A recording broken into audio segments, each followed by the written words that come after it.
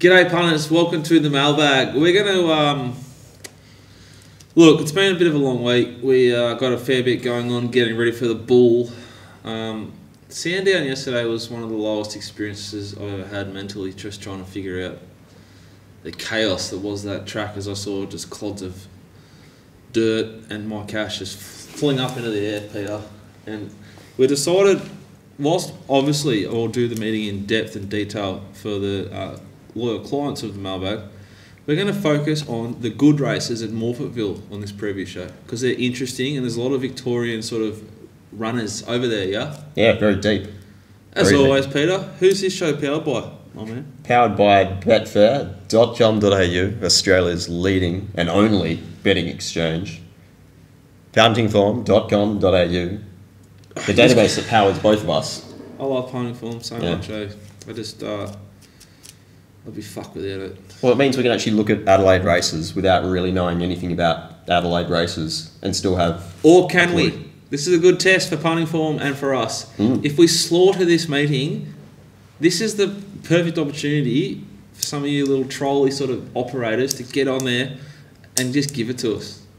Or does it go the other way? And do we find you a couple of winners saying outside the box just via looking at the puntingform.com.au data? Woo! Peter, let's get into it. Race 5. Where are we going to start, bruh? Race 5, the Queen of the South Stakes. So we start talking about punting form. I start getting hot.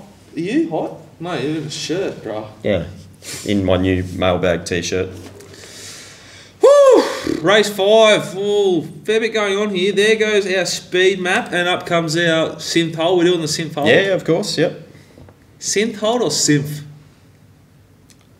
Synthetic. Synth hole, bro. Seabrook's Leesville was good last start. I thought it's sort of ready to win. I love the Bams on 5 form line. 21 days between barrier 1. Thoughts on barrier 1, Peter? I started looking at the race and I was like, this is pretty simple. Well, look, it should be able to lead and dictate, shouldn't it? Really. Doesn't always lead though. No, but I mean, that's what it comes down to. Really, outside of Cosmic Award out wide, there's not a whole heap of pace in this race, is there? I like that Zach Spain sticks. This will be his third starting at this prep. The horse is third up. That's actually a really good point. There's going to be a lot of jockeys jumping on the horses that they may not have ridden before, just given the fact that not all the Victorians and Sydney jockeys are going to be flying into Adelaide, so might be a few little angles there for I just think this is a really good setup for you to put the shoulders back and get stuck into one here in at Morphettville. There's no winners out of the race, the Bantam Fire race, which is 3 weeks old. Yep. But each and every horse, every single horse, has improved its puntingform.com.au all average benchmark figure, Peter. What that tells me is the race is a really good platform race. Seabrook, that was open against the lads. Yep. Against the fellas. This race is not. This race is not, no, it's not, Peter. This is a Group 2 fillies and mares. So she's down in grade and back to fillies and mares here. Woo-hoo-hoo! $4.20 is theft, isn't it? I actually didn't mind Vanuatu. Bet until it hurts. I'll take your... Well, I mean, we're getting enough market percentage here to be able to play a couple. I think Snogging's more than short enough, given that Vanuatu actually has last start SP over it. Fidelia, I presume it's going to be settling back this time. Why would you presume? Why? What gives you that confidence? Because it's back in Adelaide. Picking up where we were. Yes. Look, Vanuatu, drawn pretty soft. Dean Holland, you know... Look, I'm not going to get too concerned with jockey changes or anything like that in this race or for the weekend. As I said before, there's a few little issues there, but I enjoyed the way... Well, it's a new world we live in, isn't it? Yeah, exactly. So, like, there's a stack of good horses that are losing good Victorian riders who are getting a less of a rider, but it's relevant, I guess, to the... So I'm just hoping that the horse is ready and good to go. Vanuatu... Really good splits from the 4 to the 2. Wasn't suited their last start. I thought it was a really nice return for the horse. It's got a good second up record at the double figure price. I think it's worth having an investment there. Vanuatu for you. Sneaky Pete. 35 days between runs doesn't appeal to me, but it's a classic bag setup. He likes to spice them. Race 7, pistol. Race 6? Yeah, sorry. I thought there was good speed here. Lovely, lovely race. You could make it. I could make a case for a lot of these. Sizzlefly, Garner. I think Excess Funds is now out. Even Tenley, Little Contra, Zeelong, Free of Dead, and even Rockada Casabarena. Yeah. But I'll then go and look at the market, which we've got up on your screen there, punters. Broadway and Fourth is $16, $18 at one joint. It's a big price. What am I missing? I don't know. It recorded some really good splits there last start on the way home.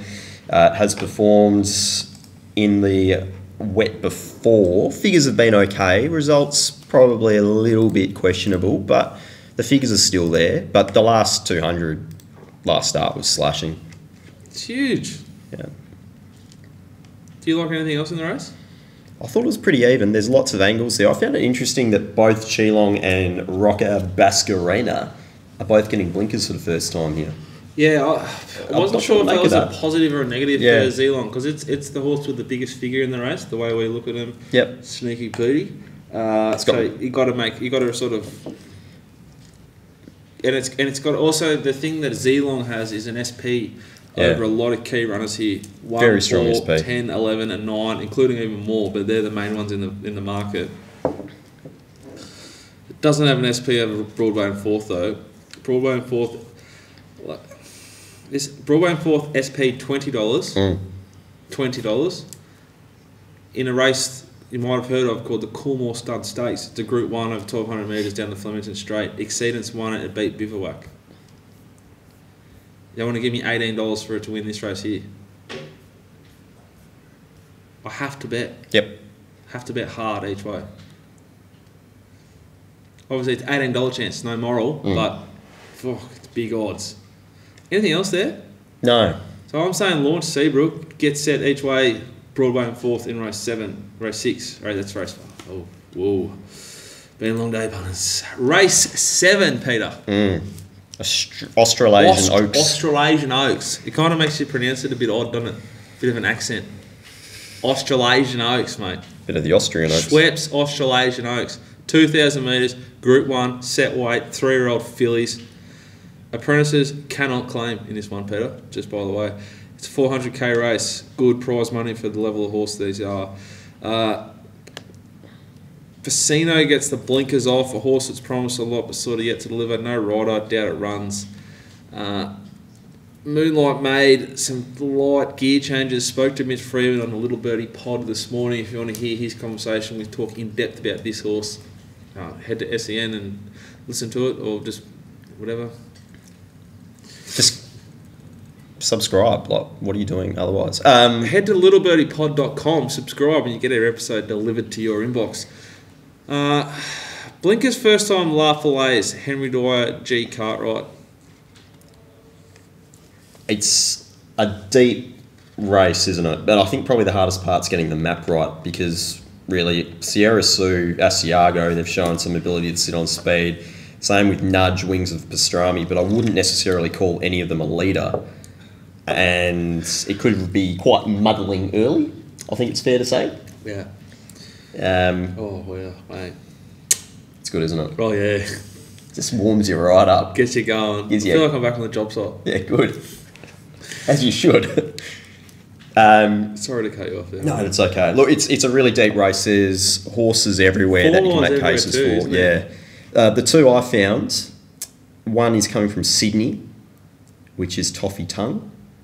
It's just been very consistent. Gets a very soft draw. It has started to just be specced away. It was a little bit of a bigger price. It's now into probably, I would say, a right price in an open field. But the other one, we've already been on it for quite a while, Moonlight Made. Like, again, the price is just... It's a wrong price. Yeah. You go first, though, then I'm going to... Just, again, the splits it's been able to record, the overall figures, it looks suited stepping up to 2,000 metres. It's performed in arguably better races than this previously over a similar distance. Really, I'm not sure the horse has done anything wrong. It's just been perfectly set up by Mitch Freedman and looks ready. Yeah, it's on track. It's it convincingly beat Vegas Jewel in a much stronger Kennedy Oaks at Flemington, like a proper Oaks. Yeah. It ran a figure then that's competitive in an Australasian Oaks historically. It's in a camp where Mitch is, he did time under Weir, who's a grand final trainer. Yep. This reeks of ready to jump out of the ground. It was home just about as good as a fair to remember. It was beaten 0.3 of a length between the two. SP'd about the same. Yeah. You're getting $5 a horse that goes from Damien Oliver, who's flying, to John Allen, who's been in isolation for 2 weeks. Or Ben Mellum, who's obviously had a lot on his mind, to Zach Spain, who's probably just ridden the previous 2 winners. Yeah, hungry rider. I'm firm, pushing hard here. You go each way and you go each way hard. Yep. We're getting big odds Moonlight Made, just huge odds. You don't need to have as much on this to win as much as you need to bet on. There's plenty of genuine chances in the race that makes sense to me. But Moonlight Made should be $6 to $5, I'd say. Yep. I haven't priced the race 100%, but if a fair remembers $5, I can't see how we're getting any more than $6 Moonlight Made. The odds they've gone up has made the decision for me. I think Salika, if it gets out to huge odds, I will nibble. And if Don't Tell the Boss runs, I won't be losing on it. I will get something out of it. Deep race, map will be key. And then as you see often in this race, if they walk or they go real fast, it looks a long time, it'll set up for who's suited and who's not. I just think this horse is the closest thing to bulletproof versus the price we're getting offered to us. The other one at the current price, I'll have something on, again, might get better on the day as well, as Beauty Bolt. Which ran second or fourth in the Kennedy Oaks. Yep. Yeah, they're the two for me. And that track we were there that day. Yeah. Was that the sleety rain day? It was awful. It was awful. Yeah. You almost gave up on life that day. Oh, no, I was loving it. I was running around in my serial killer jacket. Well, Saturday was the day you almost gave up then. One of the days, the cold mist just got to you because you just refused to hide from it and it just wore you down. No, I think the computer also got walked down from it. My phone broke and everything was great. Anyway, so Moonlight Made should handle the going, as should Beauty Bolt. I think Moonlight Made each way is just an outstanding bit of wagering. Yep. Race 8. Race 8, Robert Sangster, 1200, Group 1, weight for age, fillies and mares. This is another deep race, very interesting speed map. Sunlight drawn 16, should provide a bit of pace into the race. You think Sunlight and Bella Vella will cross? Yeah, you'd say so. They kind of have to. I don't think the wide draw's that bad. No, it's not, but there's every chance one of them gets stuck out 3 wide with away game and Savatiano pushing up to hold prominent spots, and then there's just I think when the biggest shins in racing knows what he's got to do, he gets it done. He'll get it done. 9 times out of 10, the big Barun Voss just sort of does what he needs to do. A great man. He can get a lot out of a pony, old Barun Voss. Spanish Reef could go forward too. We've seen Bams on Fire lead. Yep. Street Icon's got some pace. It's best. I think we're agreeing there's good speed here. Yep. So obviously we've got no idea how the track's played and how heavy or not heavy it is. Which horses stand out to you as potential wagering opportunities here, Peter? I'm really looking at big prices here, and the couple that I've found, Mystery Love, if it gets a start, it won first up, really good splits, really good figures, it wasn't suited and still got the job done. But the one at 80 to 1 that I just need to have something on is Street Icon. Again, wasn't suited last start. The horse has just been recording some really good splits and sectionals, all prep. Ryan Hurdle's a decent Adelaide jock, or he's above average for sure. He's been in some really good form the last 50 rides. Gets gate 3, should be able to put itself into the race and look at a really huge price. Wouldn't be surprised if it goes close. Yeah, we said on the deep dive that this horse ran a group time last start. This is not a group 1. Like, it's called a group 1, but it's not a group. Like, it's a weak group 1. Oh. It's run times, benchmark figures that win group 1 races. Indeed. It's very capable. I think the knock here is that it's drawn barrier 3. Prefer a bit more open space. I prefer it's drawn barrier 8. Well, part of the fun of the day is if it is really heavy and the track's starting to get chopped up a little bit. You'll get able to sneak up the guts there. Yeah, exactly. You're confident in the... Obviously, we mark the horse as one to follow. Are you confident it handles the going? It's hard to know. A couple of days out, it really depends on... I think it doesn't matter. Actually, no, it doesn't matter at that price. Yep. It doesn't matter. I think another roughie that's well worth following here and betting on pretty heavily. Well, if you start betting, this needs to be a big winning result. It's out of the same race. Teleplay.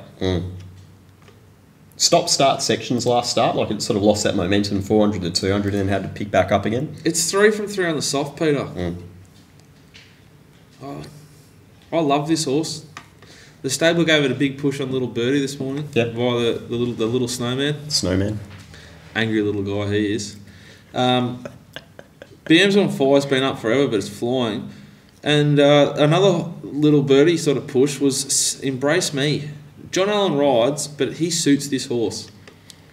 Normally, like a horse like Embrace Me, who is losing Damien Oliver and getting John Allen, I'd be pretty harsh on that. But this is a hold, wind up and bang horse. That suits John Allen. Yep. There's no knock at the price, him riding for me. 42 days, a little freshen. I think you can back Teleplay, Embrace Me, and Street Icon here. And you still barely not a touching huge the spend surface. for a big result. Yeah. In a deep race. It's that sort of race though for mine. And just sort of be nervous about horses like Savatiano, and I'm excited we've got that Sydney form and some strong SPs. Well, that's it. I mean, Savatiano. Those Sydney figures could just be too good, to be honest. And they both should sit on speed or close to. Anything else? No, it's a fun card. Do you have any best plays or best values? Play, big time, is race 5 Seabrook. Yep. I'm really keen to bet. I will be betting. We'll be betting before this show goes out. Seabrook. This could be the last time I ever bet in Adelaide, though, to be honest. See how it goes. It's on shaky ground. We'll be backing Broadway in 4th. Yep. I suggest you back it each way. I probably won't. I just don't do it. I just try and stick to the same win-only betting just to avoid growing myself up any more than I already am. I've got enough demons. We'll be having a good bet, a bigger bet, slightly bigger bet at Moonlight Maid. And I'll be having a Mitch Freedman all up, Broadway into Moonlight Maid. And I'll be finishing the day by having smaller bets on Teleplay, Embrace Me, and Street Icon in the Robert Sangster. Very Peter, good. You? My best is at Ascot. And I'll lay Sunlight. Yeah, I don't think you'll be the only one there. You could, if you could lay it for $3 now. Start 4s. Yeah, might get a little bit more. Anyway, your best is at Ascot, Peter. Race 7, Amelia's on fire. Chris Parnham for Simon Miller.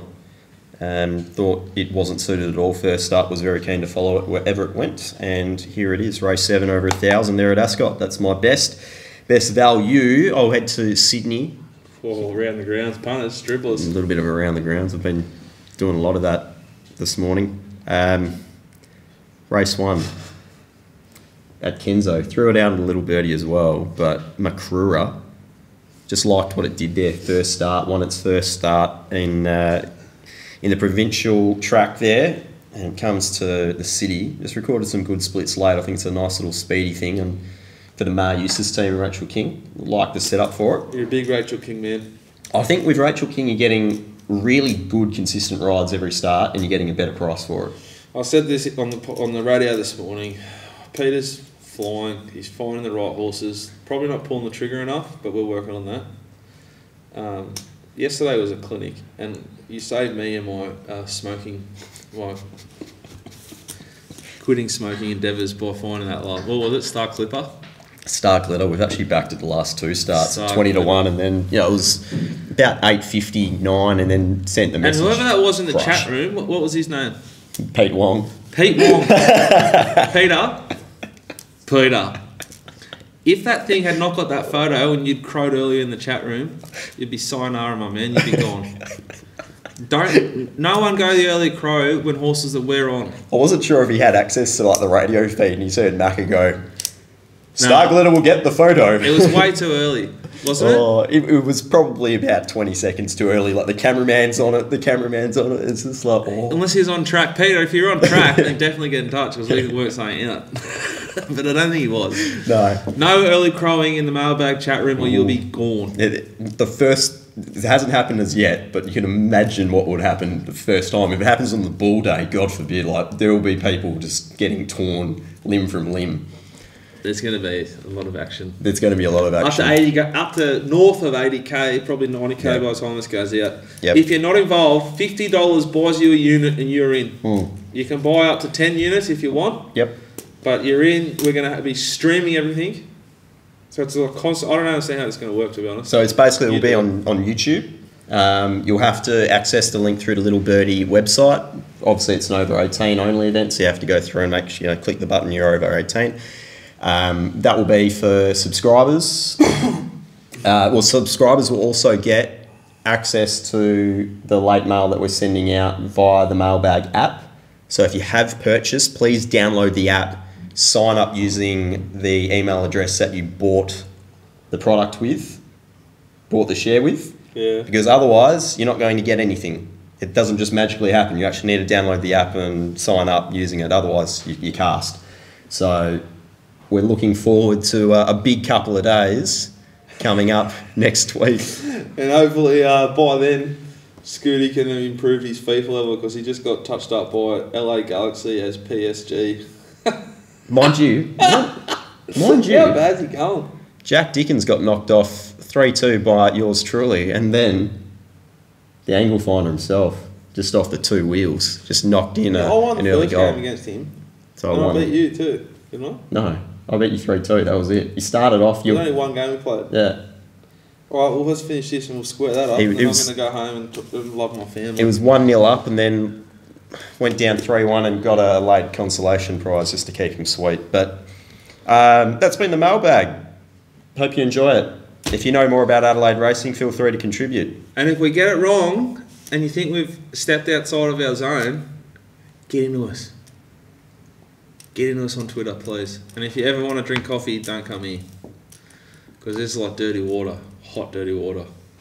To the brim, too. Need a straw. A lot of it. That's not going to be any fun when that comes out.